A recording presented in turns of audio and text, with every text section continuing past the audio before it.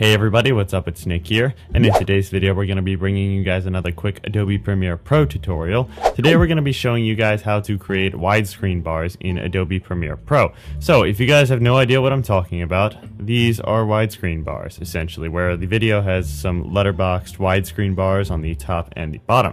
Now, this is used in a lot of like cinematic, film, or sketch type things. You can use this to make your projects look a lot better in whatever different scenario that you want to add in widescreen bars.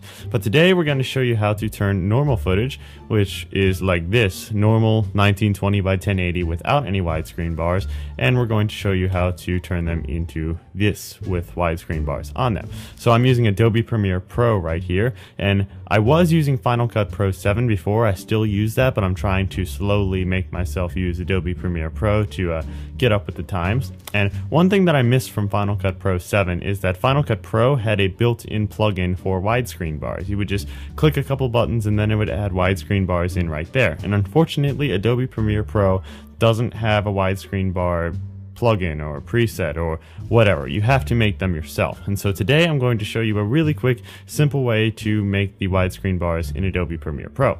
Now what I did to make this first was I took a screenshot of a project that I actually did in Final Cut Pro, and I basically added the widescreen bars in Final Cut Pro. I took a screenshot of it, and then I sent it over here to Premiere, and then I matched up the dimensions of the video with the Final Cut Pro widescreen bars to make them have the exact top and bottom width and dimensions and things and such and such.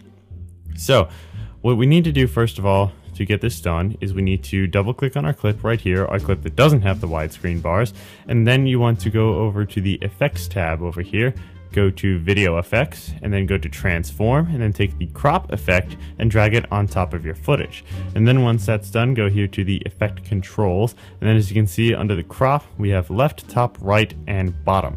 We want to only focus on top and bottom so that we can crop the footage from the top and the bottom to make our widescreen footage. Now you can drag these along, as you can see here, you can just drag these along to fit whatever dimensions that you want to. However, when I matched them up to my screenshot that I took from Final Cut Pro, the dimensions for the top and the bottom were both the dimensions of 12.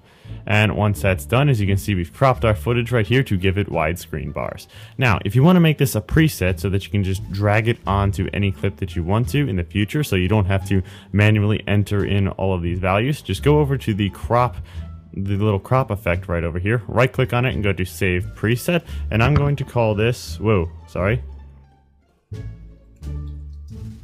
widescreen bars, and then I'm just going to click OK. And then if we go here to presets, as you can see here, we have our widescreen bars preset saved. And so what I'm going to do is I'm going to go here and drag in another copy of our clip, as you can see, without the widescreen bars. And man, that is just a very flattering picture of me wrestling a gigantic stuffed monkey. Don't ask, that's a long story, but we're gonna go up here to effects, presets, and then drag in the widescreen bar preset that we made, and boom, there we go. Easy widescreen bars with almost no hassle at all. So anyway, that's how to get some really quick, easy widescreen bars in Adobe Premiere Pro. This isn't a really advanced tutorial. This is more for the beginners that are just moving over from Final Cut to Adobe Premiere. So I hope this helped you guys out. Thank you a lot for watching, and I'll see you guys in the next video.